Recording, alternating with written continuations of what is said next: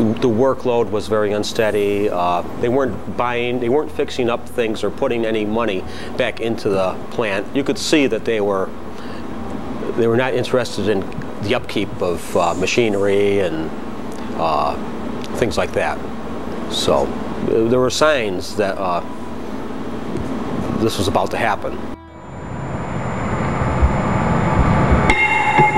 They gave us the plant closing letter, and that's when total destruction happened here. We ended up with, like, I think 2 customers or something like that. We went down to 24 people in the building on the floor.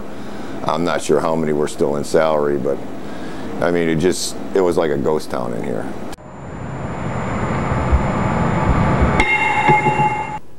I have enough talent to get another job somewhere else, but at, what is it, 42? I remember coming home the day that he was laid off, too. We didn't think he would be because he had so many years of service.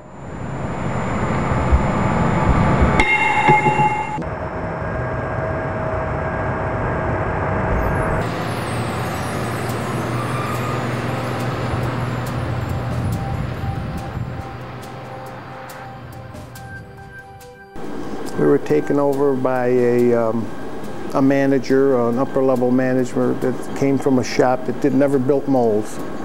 He was a smart man, but he did a lot of things, and they made a lot of changes.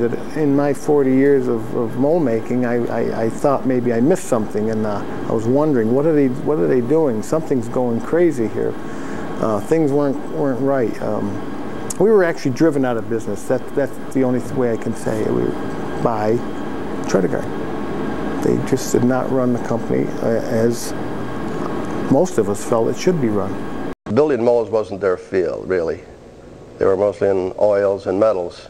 They made decisions based on what it categorically should be under perfect conditions if you manage this way. Well, unfortunately, it doesn't work. Especially in mold making, you have to live and breathe the heartbeat. You got to be there every minute. And decisions have to be made on the spot. They laid out better than half our force. I mean, we were in here with about 24 people out of approximately 96 originally, and it gets kind of scary. And when you see what GE's doing and all these other companies in the city going, what prospect do you have for finding a good job? I had been here for, 18 years, and it was like, what do I do now? What am I going to do? And somebody in the union happened to mention, well, what do you think of the idea of us buying the company out ourselves? And it was kind of like a shock. It was like, can we really do that? I got a call, as I recall, around Christmas time, and or maybe slightly before, saying that this company was in trouble, that it was up for sale, that there were perhaps some tire kickers around looking at it, and maybe we should consider it. And I went up and talked with Don Madison. After 25 years of unionism and corporate ownership, we had the traditional union management adversarial power struggle that exists in so many companies. And it was an adversarial relationship. And I mean, you were really trained in that. You were trained that it was supposed to be that way, and you made sure it was that way because that's the way it was supposed to be. It doesn't matter what management says to you. You do not believe it. Not at all. I don't know, if they said they were going to do something for you, say, we're going to promote you, you wouldn't believe it. Because you would think that this was another way for them to get more out of you or hold you down or something one way or the other. And it seems silly if someone said to you, I'm going to promote you, and then you felt it was some way they were going to hold you back. This happens, though. I mean, it's crazy, but it happens. People feel this way. Don, I think at the time, didn't quite know what to make of us. I mean, he saw us as union. It was a hard sell. the idea came forward from the IUE about the union and employee buyout, and that made a lot of sense. Okay, that was because it was going to create a culture where we would all have to cooperate together. It was going to be management. It couldn't do it without the existing management. We needed the existing management. We needed the existing union. It was going to make us change the way we've been thinking about each other and the way we do business. It bothered us to see this company die. I mean, you know, we've grown up with this company. It's like a friend. Probably hundreds of thousands of these kinds of businesses that closed for exactly the same reasons. Distant corporate owners that bought and sold businesses without really being rooted in the community and being committed to the people. After the decision was made, after we got the word that this place was going to close and the buyout process started, all the odds were against us. It was really a long shot that the buyout was going to go through, but you saw a different attitude among the people because now you were working for yourself one way or the other, whether the buyout went through or not, and now you had hope. The buyout was not easy. It took a long time. It took 10 months. It was an emotional roller coaster. I would get a call one day that we were 2 hours away from signing, and then I would get a call half an hour later saying the deal was off. And so, you know, one day you felt like dancing, the next day you felt like crying. I mean, we had a hard time keeping the spirits of management people and supervisory people up. Probably as hard a time keeping their spirits up as we did keeping the spirits of the working people up. These guys would go up to their least favorite foreman or their least favorite supervisor and say, when we own the company, you're history.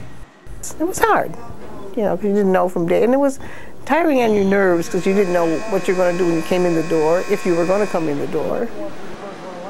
One of the big misunderstandings that employees have who want to buy a company is they think, but I don't have the money to buy a company. That's a big misunderstanding.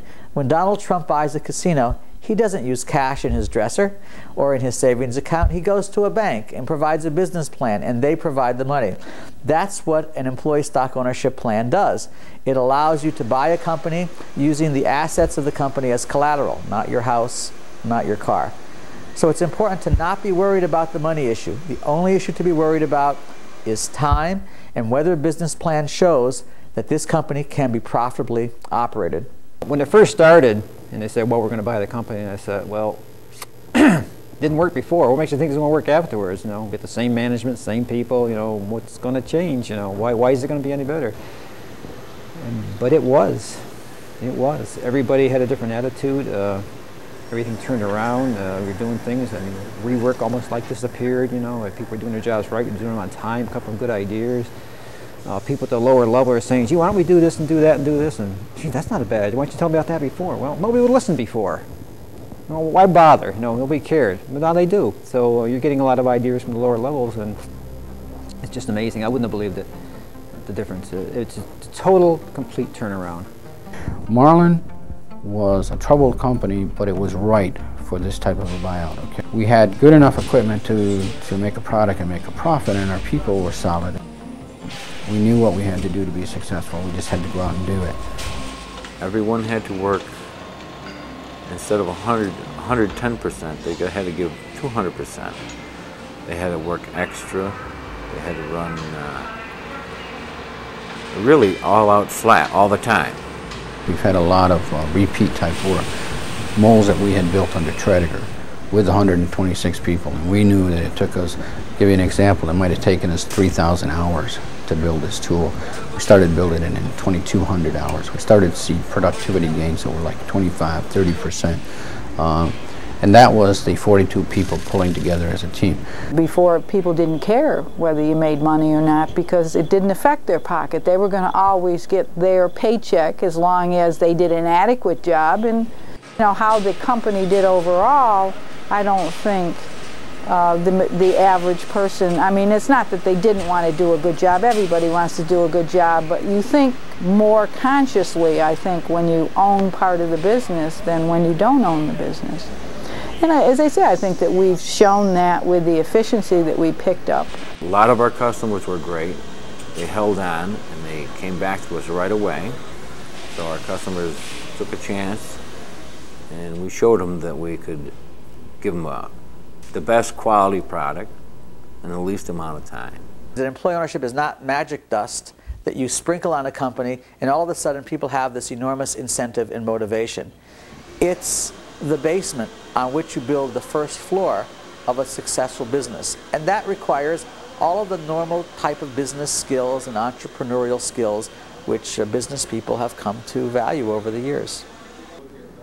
There are no handbooks out there that you can go out and get and says, okay, we're going to be employee-owned now and this is how we do it. There is no roadmap, okay? I think there will be down the road from companies like Marland and things as we document what we've done. You know, there might be some aid for future companies, but I wasn't able to find that. Do I feel like an employee owner? Sometimes I do, a lot of times I don't. The change, I don't think the full commitment's there from the top down. I think there's gaps in it somewhere along the line. The old management is running the same company. They're trying to change, but it seems that they run it the same way they've done in the past, to a degree. There's minor changes, but we can't expect change overnight. It's going to take us, I mean, we're into 2 years now. I see more change because I'm involved more with the whole picture than most people out on the floor. I mean, we do have our meetings, our monthly meeting, or our state of the business meeting whenever, and there's numbers thrown on the boards, this and that and everything. We're not educated for all them numbers. Some of us are, some of us understand some of them. Most of the people don't. So we got to get educated that way too. We got to get educated in how the business runs. And every time anybody felt that they had any failure was because they didn't properly educate and train their people. You know, I read stories about one company that gave everybody 18% of the stock and nothing changed, absolutely nothing changed, because they didn't understand what that 18% meant to them. Some people who have always held power have to share that power now. Not give it up, but share it now. Other people who've never wanted any responsibility are going to have to take responsibility, whether they want it or not. You people know more than we do about what happens out on the floor, and what we're trying to do is to get that information so our budget is going to be more accurate. So that's some of the things that we set out early on in the first year. We did extensive training and ESOP training as to what the basic fundamentals of an ESOP was, how it worked.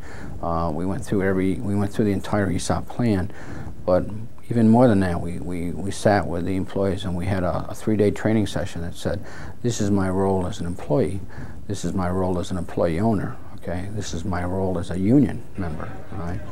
And tried to identify, you know, even to the point of if you were a board of directors, if you were an employee board of director, how did you function in your everyday, and what was your responsibility as a director? What's my responsibility as an employer? And you have to be able to wear those different hats. Okay? You have to consider your employees as probably the most valuable asset that you have. What the hell do you have if you don't have them? You can't get anything done without them. And hopefully everybody recognizes that, and that's where you have to turn your attention when you have problems. Let them solve them. Who does it every day of the week? They do. You don't. They do. Let them do it. There's a lot of smart people on the floor, and they have an awful lot of good suggestions, and if somebody sees that they want to make a process improvement, they write up a slip and it's reviewed by a committee, and then, you know, within so many either weeks or whatever, the committee has to get back to the person to either say, yes, we're going to implement it, or, you know, we need to study further, or whatever the process is. But it's a committee between the management and the hourly people around the committee. We just rebuilt it recently, me and another guy here. This here we've been using for a long time, and it used to be on a magnetic chuck, so we basically freed up the magnet so we could use it in other places. Some of the stumbling blocks that we had in manufacturing certain components and turned it around so that we are in an extremely profitable situation with these components. At one time we were lucky if we broke even with them. You see more committees that have both in rather than just management people, which is good, because you are being able to get ideas from the people on the floor, and I mean, they're the ones who do the work, so they should know it better than anybody. Now, what distinguishes this company from others is that it was formed as an ESOP to save the jobs of the employees, and the labor union stepped forward and sponsored that. The function of the board in all this has been to in a very consistent way, apply focus and discipline, and to teach people what the issues are, both short and long term. At first, you feel whether you're not sure whether you should even ask questions, but I've been pretty forward, and I've always asked questions. And as a matter of fact, the chairman of the board, Richard Cole, if he sees a question on maybe a question on my face, so to speak, he'll ask me if there is a question. If there's something I don't understand, they're patient with me and they take the time to explain. And this is all a part of it, my education, so to speak. I had argued for and got the board to adopt a policy of allowing the elected members of the workforce on the board to bring guests. And they've pretty much all done that, and we've cycled through most of the employees of the company so that they see how decisions are made at the board level. I've been into a board of director meeting and they really impressed me. And our board here, a few of the fellows impressed me on how they ask questions and things like that. Down the road, you don't know, but all I can say, and I try and impress this upon the younger employees, if this works and you get 25 to 30 years under this plan of, you know, the stocks and bonds, you can walk out of here a very rich person, if it works. I think the hardest thing was not the hourly employees, because they wanted this change. They welcomed the change. They welcomed the ability to get involved. They wanted that participatory type management, where the hardest part was for the veteran middle manager who's been used to and paid all his life to make decisions, okay? And if we wanted to buy a new piece of equipment, he would research that, he would go out, he would choose what he felt was the best piece of equipment, and he would buy it. Well, now, all of a sudden, we put a committee together from the people out on the floor that were going to use that piece of equipment. We got them involved. Now that same process is refined after 3 years, and it takes probably a month to 6 weeks to go through that same process that took us 6 months the first few years we're in business. Rather than just a manager going and buying something who may really not know exactly what's going on with it, get the guy who's going to use it. What's he prefer? What's he have to do? What's wrong with the machine he has? What does the new one have better? And you get 3 or 4 of these people and get together and you start throwing things around and you come up with ideas you wouldn't have thought about. Once it's on the floor and the guy can say, hey, I helped choose this machine, you know. Now, this is what they gave me. Because they can make it work or not make it work. That you want to learn as much as you can about them before you put down $150,000 on them.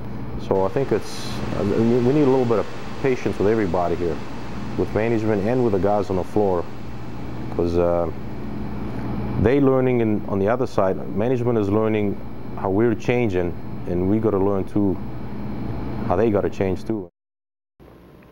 You have learned one way to manage. Now someone comes to you and says, you have to change your way of managing. From now on, you will no longer tell anyone what to do. You will ask them for help. And you will involve them in the decision making that you made yourself. It was a slow road coming back, but you know, we were able to do that. One time in Tredegar, we were struggling to get $6 million worth of sales, and we had 242 customers struggling for $6 million, and we have 38 customers now doing $8.5 million, almost $9 million. So one of the things that the new company has done is has been very focused on a niche market, okay? Part of our business plan, we put together the business plan, was that we would concentrate on what we do best. And these things are very, very difficult to design. And the tolerances on some of these products are as closer, if not closer, than on some of your real high-tech applications. A typical assignment that you'd get on a jig grinding machine would be to grind in the plastic mold this area that I've marked in red. It's a tamper-evident band on a bottle cap. And you'll see a beverage mold further on down the line. But we grind this stripe in here, and it's actually a very precise dimension because this stripe has to show whether or not somebody's been tampering with a bottle. We happen to be in a very unique position where the union and management put together a very sound plan, and we are where we are today because of that. We find instead of confrontation, cooperation goes a lot farther. It helps us to get where we are today. It proves to a lot of people that union and management can work together to make it better and provide jobs for everyone. I forgot what I was going to say. I'm not used to putting out compliments like this to Don, for one, no. Believe me, it hurts me more than what you realize, because I'm usually used to sitting with him and Ray, my chief shop steward, here across the table and arguing all the time. You know, we had a lot of discussion when we became employee-owned as to how, you know, people came right out in the meetings and said, well, what do we need a union for if we own the company? Well, you still need a union. A union is good. I mean, there are vehicles in place for settling grievances. There's a process in place to deal with compensation and the benefits and the wages, and we're all used to this environment. It's you know, from a management standpoint, you sit down and you negotiate the contract, and you negotiate it for the next 3 years, and you put it behind you. You know, the 6th or 7th, they were having a seminar out in Ohio, in Canton, Ohio, on union shops and new ways to negotiate. So it was, I loaded up the negotiating team from both sides, and we took 6 people, and 7 of us actually, we went out to Ohio. And we went to the seminar. We attended, you know, the 2-day seminar, and then came back on Friday. Resolved our contract in about 4 or 5 hours. And well, the last time we had an ESOP tour through the building, one of the questions, I was out running the machines, one of the questions was, when was the last time you had a grievance? I said, as a matter of fact, I had put 2 in that Monday, you know, and I said, I'm sorry, but it does still happen. Under the ownership plan, I feel like we have more say. For example, if the foreman says, gee, why don't you do this job this way? And you have a better idea, you can explain to him, this idea, your idea is a little bit better, okay? And he'll say, okay, Mitch, go on and do it your way then, okay? Well, I can tell you a good example is people, before we were owned by Tredegar, it was unthinkable for a person to run more than 1 machine at a time, but it's not today. Over in our CNC area, the guys are running 2 and sometimes 3 machines at a time, depending on the type of work. If the work allows it, they do it. You know, I mean, sometimes, all right, the fellow might be stuck on 1 machine for 8 hours. But if he's got, you know, a good long-run job, he'll take and run another machine. So, like I say, it was unthinkable before. If I see something wrong or something that I don't agree with, I feel comfortable with going to my foreman, going to my vice president, or going to my CEO and telling them. And this is something that wasn't there before. Nobody in their wildest dreams expected us to do as well as we did. And I think that was probably the biggest shock that I had. Because we had years of corporate environment and years of other people making decisions, and I can't say they were all bad, but it's hard when somebody 2,000 or 3,000 miles away is making a decision and they're not on the spot. And so, you know, as I say, I think that that was probably a big surprise. There are still people who will always see their cups as half empty. They're fortunately in the minority. And it's going to take some effort to change that. We've had our ups and downs. It hasn't been an easy task, and we're still learning. Seeing the foreman come out of his office and right away having the hair on my neck stand up, it did look like management was sitting there in their office with their feet up. Okay, but now that I'm into it and I've learned how their jobs, what their jobs are and what their responsibilities are, I can understand why it would cost so much to replace them, and it would. Once you become an employee-owned, the pride is there. They're really interested in what goes out the door. That's what makes it go.